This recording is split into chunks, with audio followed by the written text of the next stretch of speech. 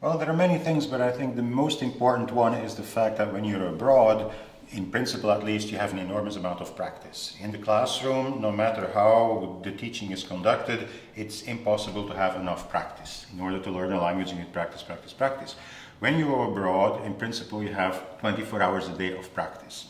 Of course, that is the principle, because some students, when they go abroad, they stay with friends and they speak their native language all the time, and that, of course, is not what we want. If you don't practice, you're not going to learn. It's not like anything magical happens when you go abroad. It's just the quantity and, of course, also the quality of the practice that counts.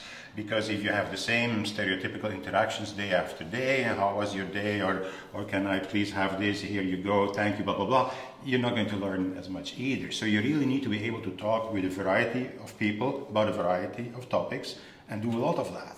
And that's basically what I think study abroad is for. And that assumes, of course, that you have a basis for practice, that you have learned enough at home to be able to practice it when you go abroad. Because I think going abroad with no previous study or very little is a waste of time. You can learn your grammar at home probably more efficiently than you can do it when you go abroad.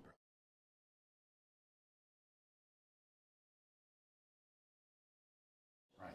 Well, first of all, one fairly obvious thing is that people typically, when they go abroad, practice speaking and listening much more than at home.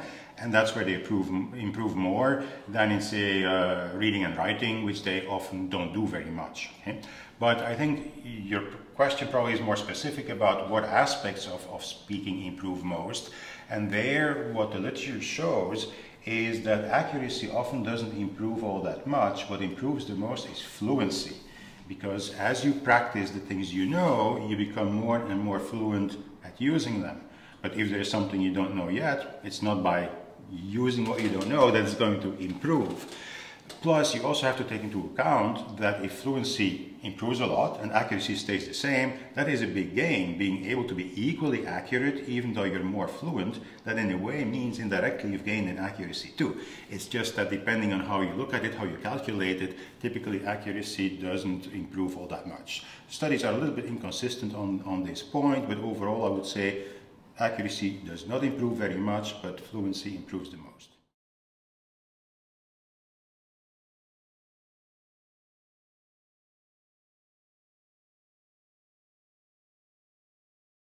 Yes, that's an interesting question, because what I've noticed is that often when students go abroad, they don't quite realize the difference between a native speaker that they encounter and their teachers back home, because both have advantages and disadvantages. The native speaker, of course, has the advantage of being the perfect model for the language, being a native speaker, but they have disadvantages. First of all, they may not know your native language. Secondly, they are not trained as teachers, they are not linguists, so very often, like when you make a mistake or when you show you're struggling to say something, well, they see you're having a problem, but they have no idea that you're hesitating about using the subjunctive, or that there is this particular word that you're confusing with this other word. They don't know why you're hesitating when you make a mistake. They don't know where the mistake is coming from. They notice something is weird in the sentence, whereas your teacher understands that.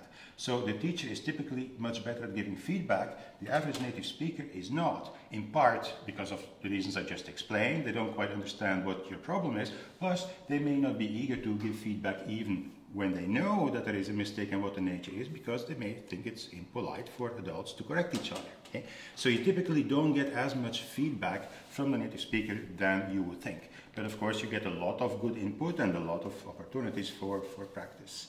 So I think people should be made aware of that, and the teachers, that's their role, to make students aware of that they shouldn't treat native speakers as teachers and ask them questions about the language, or constantly trying to elicit feedback by signaling that they are uncertain about something, because native speakers won't know whether they are uncertain about the content of what they're saying, or about the lexical content, or about the vocabulary. They may not realize that. So that doesn't work very well, and actually gets on native speakers' nerves if they do that too often. That's one thing I noticed in my study in Spain years ago.